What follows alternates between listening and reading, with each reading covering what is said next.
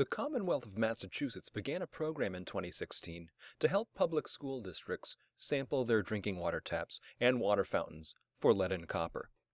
While water supplied to schools is generally well below the Massachusetts lead and copper action levels, plumbing and fixtures in buildings may contain lead and copper, causing increased lead and copper in tap water. By sampling these sources, we can identify any results that show such contamination over the action level. MassDEP has partnered with UMass Amherst to implement this program. To date, 169 municipalities have asked to participate in this program, seeking to conduct sampling at 951 school buildings. If you are a technical service provider or MassDEP staff, watch this presentation to learn the procedures for collecting these samples at schools. We will cover the general program as well as instruct you on how to take samples. The school districts start the process by providing basic information to us, such as the maintenance checklist, maps of taps sampled, and plumbing profiles. In some cases, school districts are also able to go out and take the samples themselves. In other cases, we will go out there to provide sampling assistance. In a few cases, the school districts may only be able to provide a custodian to unlock and relock the doors, and we will take all the samples. Some rooms, such as the nurse's office, will also need to be unlocked to allow us access. The school drinking water sampling program is a completely voluntary program. There is no regulation or law requiring a school district to sample its school drinking water taps for lead or copper. Only the public water supplier who supplies the water to the school building is regulated by MassDEP to sample a certain number of taps in their supply area under the Safe Drinking Water Act, lead and copper rule. We recommend that schools do sampling every 3 years. Schools that have to ask for inclusion in this program are first contacted by the UMass Amherst technical service providers to set up an informational meeting. The schools will then complete a maintenance checklist and prepare a sampling plan. The sampling plan will include a map of the school, identifying the location and type of drinking water taps. The sample plan is then entered into an online MassDEP reporting tool by the technical service providers or MassDEP staff. This reporting tool can generate bottle labels and a chain of custody form. The UMass technical service providers will identify the labs a school can use. Various labs around the state have contracts for this work. School districts in MWRA service areas may have their samples processed at the MWRA lab. The lab will supply the bottles for the sampling. Sampling determines the concentrations of lead and copper in water taps during normal use. This includes all taps used for drinking or food preparation. Results from the primary sample can indicate whether there is lead or lead solder in the fixture or the pipe immediately connected to the fixture. The flush sample can indicate whether there is lead or lead solder in the school's plumbing. Sample early in the morning, Tuesdays through Fridays, or during the day on Saturday, in order to test the water that was stagnant in the pipes overnight. Then collect a flush sample after letting the water run for 30 seconds.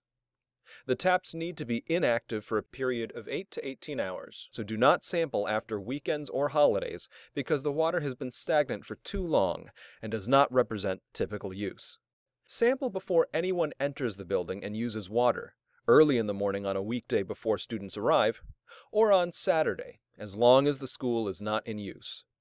The school will provide a map of each floor with a unique number assigned to each drinking water tap.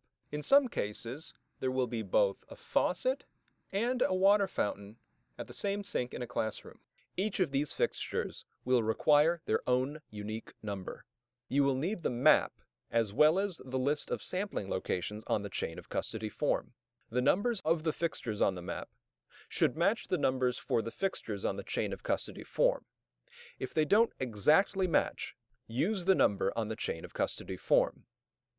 In addition to a location code, identify each fixture by type and provide it a location name. The location name should include as much detail as possible to make it easy to identify a fixture, such as a water fountain outside of classroom number 17.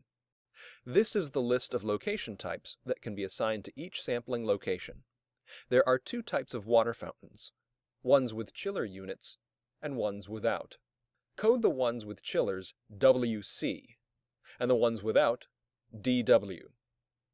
The next most frequently used code is for a classroom faucet, CF. You do not generally have to sample bathroom faucets. The school should label them with a hand-washing only sticker. Schools may have a couple dozen or a couple hundred taps to sample. You may sample in one or several teams of 2 or 3. You may want to ask to borrow a cart to transport all your samples through the school.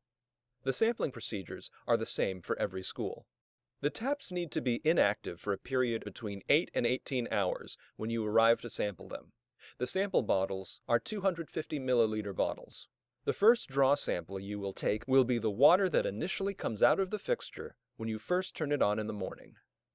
If the fixture looks broken or turned off, and you want to test it to see if it works, hold a sample bottle under the fixture when you try turning it on so that you don't miss the first draw. You should still sample leaking faucets, but make a note of this on the chain of custody form. After filling the first draw sample bottle, run the water for a 30-second flushing period. Time it with a watch. Then take a flush sample of the next 250 milliliters that comes out of the fixture. The lab will provide the sample bottles, and they may arrive in a cooler with the lab's name on it. Note that drinking water samples for lead and copper do not require refrigeration. If the lab does not provide the cooler or water-resistant container, you will need to coordinate with the UMass contact to get one. Recommended containers are coolers and strong plastic tubs, or milk crates. Plastic bags tend to rip, and never use cardboard boxes. The items you will need are the bottles, a clipboard, a pen, a timer, a map, a chain of custody form printed out for that school, and the bottle labels, also printed out for that school. The labels come pre-printed with the name of the school and the organization code. You must complete the rest while sampling. There are 2 methods for doing the labels. Method 1. Write the location code and P for primary, or F for flush on the caps so that you don't mix up the bottles. Then, one team member can complete the labels, while the other team member fills the bottles at the fixture. Finally, affix the labels to fully dry bottles. Method 2. Prefix all the labels to the bottles before starting the sampling. Stand in front of a fixture before you enter the location codes on the labels. If you fill them out in advance, you will have to look through 100 bottles trying to find that particular location code. While standing at the fixture, complete the label on the bottle. Then take the sample. Each tap will typically require 2 bottles, a preliminary sample and a flush sample. The sample codes will be 3 numerical digits and P for primary and F for flush. For example, 001P and 001F for the 2 sample bottles for location 001. In this example, the labels were affixed after filling the bottles. The sampler put the location code on the top of each bottle and then collected the sample and recorded the time on the chain of custody form. After flushing the tap for 30 seconds, the sampler collected the flush sample and recorded the time on the chain of custody form. Finally, the sampler filled out the labels entirely and affixed them to the bottle with the corresponding location code cap. One team member should be in charge of filling the bottles, and one team member should be in charge of filling out the chain of custody form and sample times. While most fixtures require 1 primary sample and 1 flush sample, some taps share a common water pipe that splits right before the fixture. Therefore, each tap will have its own location code. Both taps will require a primary sample, but you only need 1 flush sample.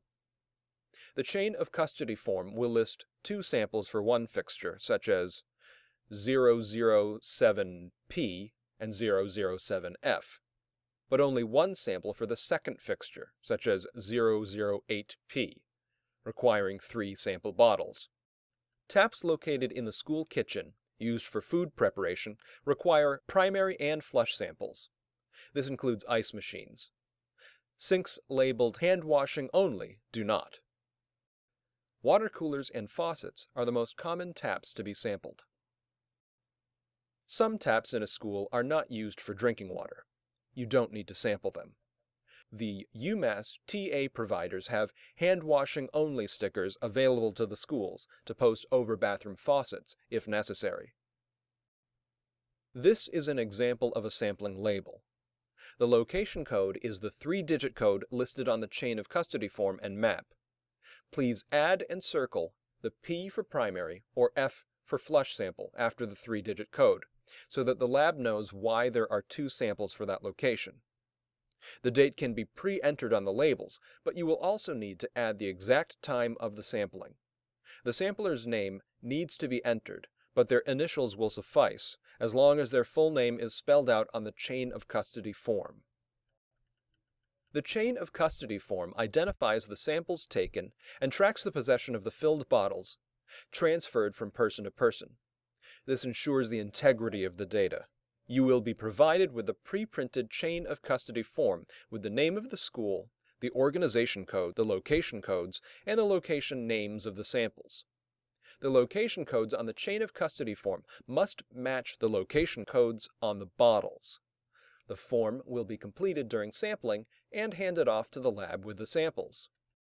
This is an example of a chain of custody form pre-filled with the school information and location codes. Here's the top half. Here is the bottom half. Pause this presentation here to peruse it more closely.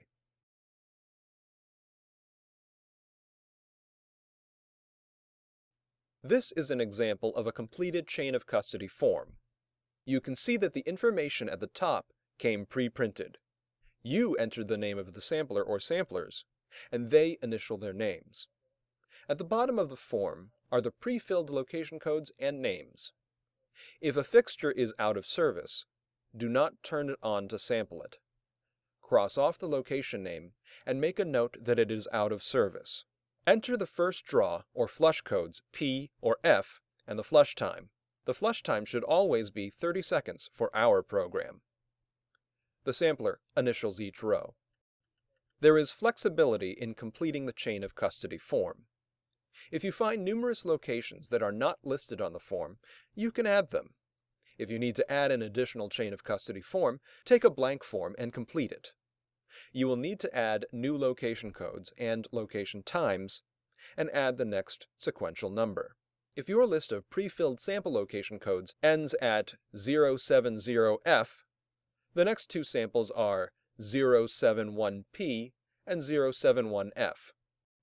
A location and pickup time needs to be prearranged with the lab. Some labs will not pick up samples. This requires coordination of sample delivery to the lab by the sample team, school staff, or municipal public water supplier. Deliver samples within 14 days of sampling. Hand them off with the chain of custody forms to the courier. Sometimes things don't go as smoothly as we would like. So bring extra blank chain of custody forms, blank labels, hand-washing only signs, or advise the custodian to obtain them from UMass. Adding locations at the end of the chain of custody form and adding new sheets to the chain of custody forms is not a problem. If the chain of custody form only lists a primary sample, P for location, you can add a flush sample for the same location at the bottom of the form. Cross off any non-functioning or out-of-service fixtures. The UMass Technical Assistance Providers are on call to help you if you have a question as to whether to sample a fixture. The UMass TA providers are also available to answer questions from the school personnel. You will be provided with the phone number where you can reach them. If the school has other questions about follow-up, you should refer them to MassDEP. Their contact information is listed here. After completing the sampling, the labs will analyze the samples for both lead and copper. The labs report the data electronically to MassDEP. When MassDEP receives the results, they immediately review the data, highlight any lead or copper exceedances, and email the results to the main contact person at the school. The Department of Public Health may also email the school with information regarding the health effects of lead and copper. The results will also be made available for school officials to review on the MassDEP online reporting tool. Each school district has a unique PIN number to access their records. If there are any lead or copper exceedances, the school should enter their follow-up actions into the tool. Examples of follow-up actions include shutting off a fixture, replacing a fixture, or implementing a school-wide flushing program. This is important because the information will eventually become available to the public. The lead action level is 0.015 milligrams per liter, and the copper action level is 1.3 milligrams per liter. Most exposure to lead in young children is from paint and soil, but drinking water can be a component. MassDEP personnel who will be doing sampling will be teamed up with a UMass TA provider or another MassDEP staff person who has already done sampling. In addition to the documents previously covered, contractors will be emailed these two documents. This is an example of the information form provided to contractors, assigning them a school or schools to be sampled. Here is the top half. Here is the bottom half. Pause this presentation here to peruse it more closely. This is a post-sampling fact sheet that can be given to school personnel. To review, this is a list of the documents included in the contractor project document packet. Items 2 through 5 were previously covered, and items 1 and 6 are specifically issued to contractors. For more information on lead in drinking water, and this assistance program in particular, visit the MassDEP website at mass.gov/EEA/agencies/MassDEP and click through the highlighted sections on the following screens.